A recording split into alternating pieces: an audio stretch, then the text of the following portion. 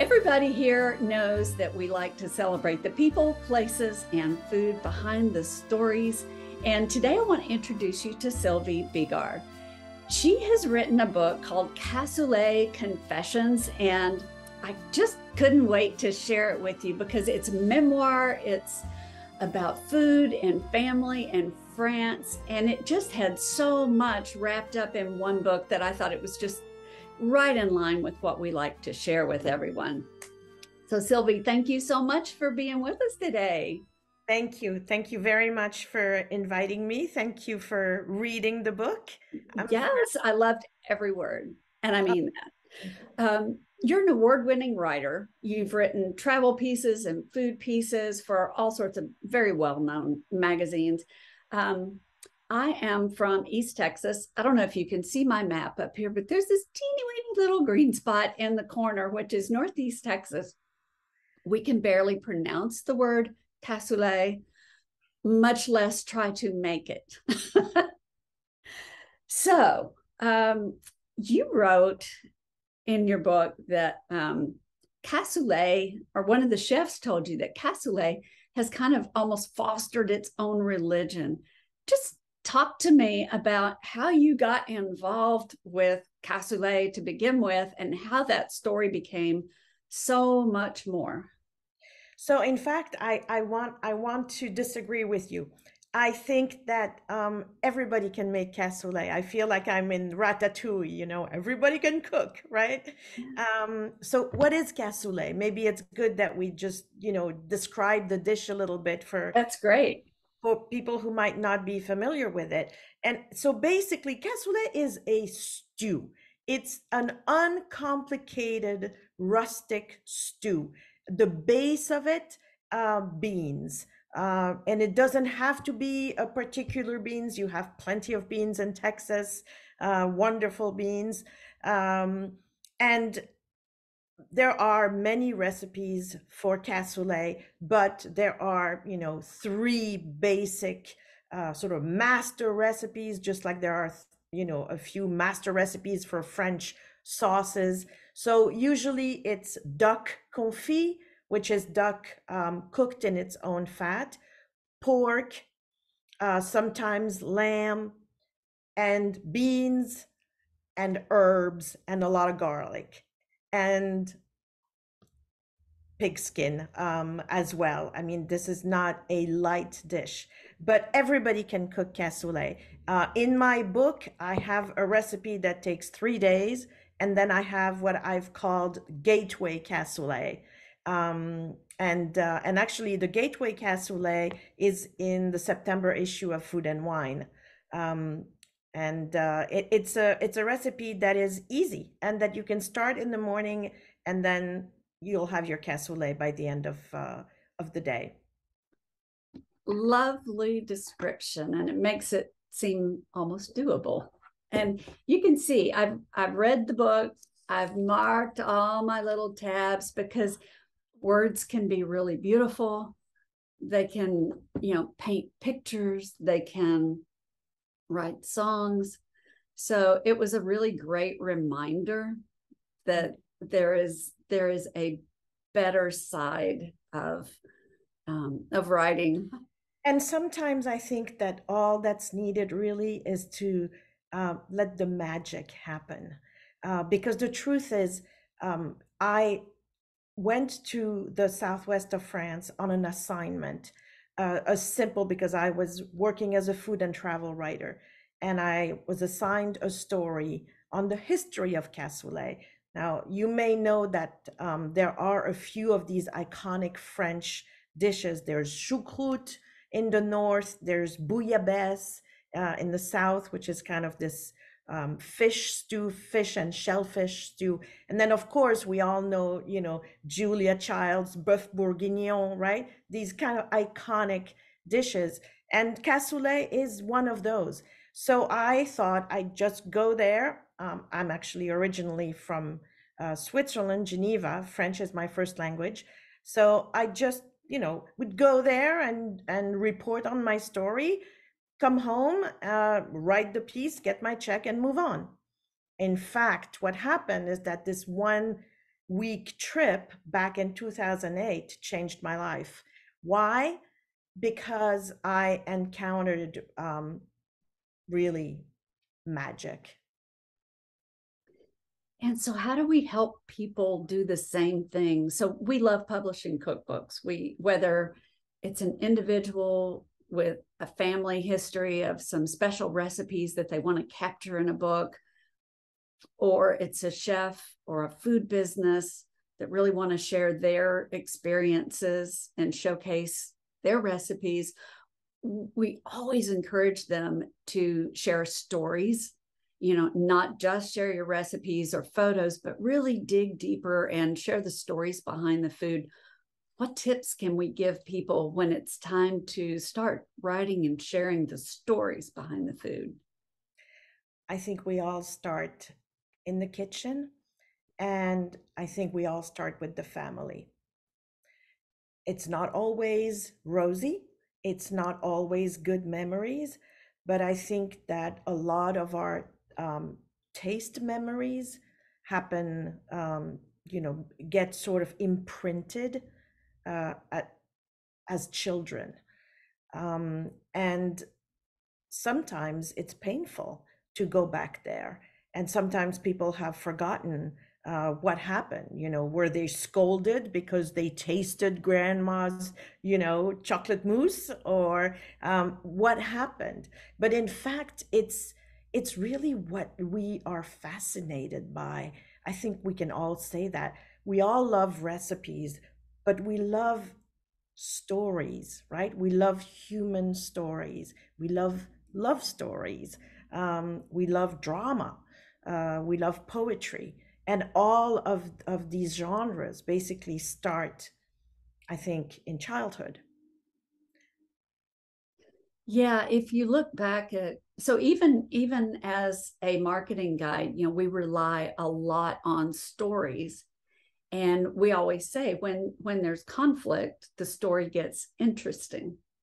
And I think that's the point too I want to make for people, is that don't hold back from sharing, the hard things, the things that might be a little bit painful, because that's when you really show that human connection and something that we all have in common.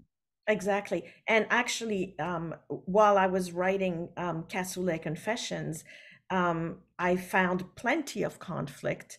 That being France, chefs and cooks have very definite ideas of how things should taste, how things should be cooked or not. And in my book, I mean, we go to the extreme because there's also the whole story of what kind of pot is the right clay pot, right, to cook the cassoulet. Um, and people actually almost fight physically about things like that. And there are several different shapes of clay pots. And actually, I've been working with a company in Minnesota called Clay Coyote, and they've created the perfect cassole, because that's the name of the dish, to go with the book. Ah, perfect. I can't wait to look it up. Well, talking about culture, let's dig in there for just a second, because we've got things that happen in our childhood that we're really connected to, and then you've got the sort of the French take on many things versus what we may experience here in the US. So I've got a couple of things in mind. Let's talk about one thing. When in the book you were talking about sort of Christmas versus Hanukkah and your experience as a child and kind of wanting to be part of Christmas, but then really loving and appreciating your own culture, the traditions. And I think for many of us, we don't necessarily have a history of these rich traditions in the same way that you might have had in the Jewish faith. So if you don't mind, I'm going to read just a short paragraph. You say, at school, I hated feeling different, but I enjoyed the traditions we followed at home. One gift for each of the 8 nights of Hanukkah, the winter festival of lights. The pure pleasure of wedging my tongue through the salted butter and thick honey I ladled on a matzah cracker, the unleavened bread eaten at Passover, heading to the synagogue to hear the deep baritone of the young rabbi on Friday nights. That's what I wish we shared more, I think, is that feeling that we each experience and took time to appreciate in each other. So while I don't think I have similar experiences, that one paragraph connects me to you and to the Jewish faith in some small way. And I love having that bit of insight and understanding. Well, I mean, thank you so much for saying that.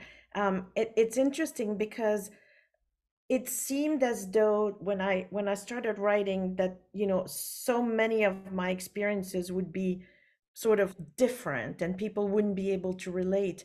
And in fact, what I'm realizing is that we all have these universal feelings, right? So I had a matzo with honey, but you had your Christmas cookies. I'm assuming you're Christian. Sure.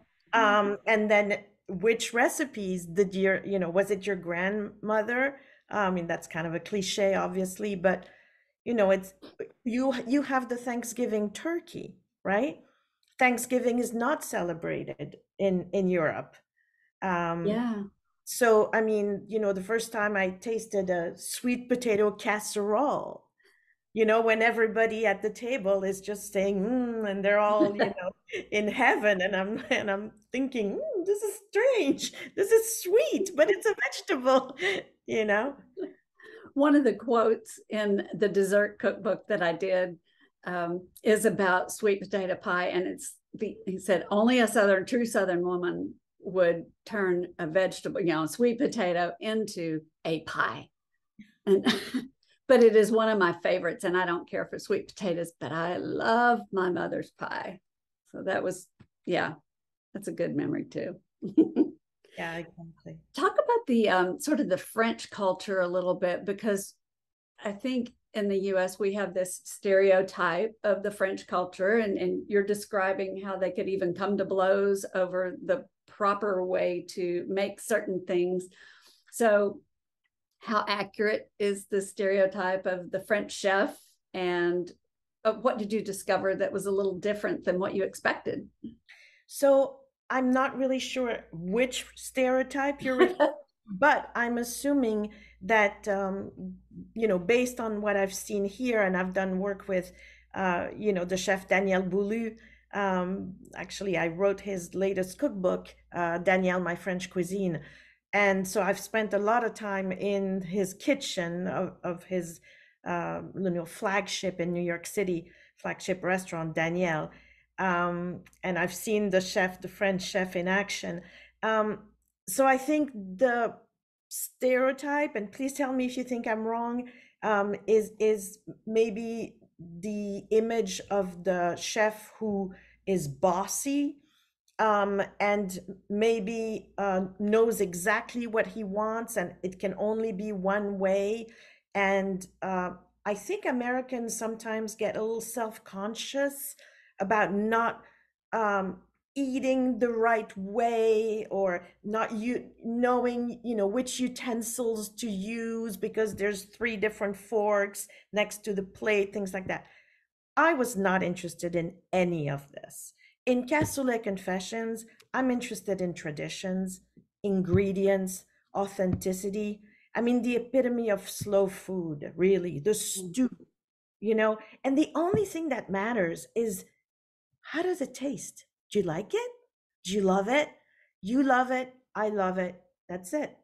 Universal, feelings. That's really all I was looking for.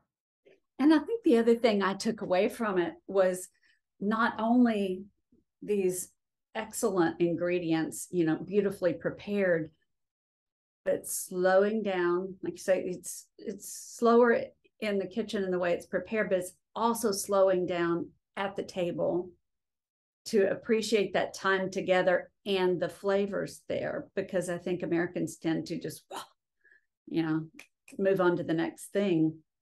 Whereas it really, whether it's cassoulet or another beautifully prepared meal, it becomes an experience. And I think taking the time to enjoy that experience is a really good takeaway. I think so. And I think Julia Child already spoke about that all these years ago. The importance of taking the time to enjoy. And I think we saw this even in the movie Julie and Julia, right? Yep, we did. And it's a good reminder. So, talking about you, so other than cassoulet, what dishes are you known for? I make a good lamb shank, actually. And I love, honestly, the recipes of Mark Bittman, because they are very simple. They never fail. And so you can use them as a base. You know, there's a New York Times lamb shank recipe where I think he has four ingredients: salt, pepper, olive oil, and lamb shank, right? And and I love that because in a way, I look at that as a blank canvas. And then you can add things. You know, something that I love to add, for example, with lamb is orange zest, you know, within that casserole. But it seems as though I always go back to slow cooking. Yeah, I can see why. Yeah. Let's see, what else? Tell me, again, other than cassoulet, what is your most memorable meal?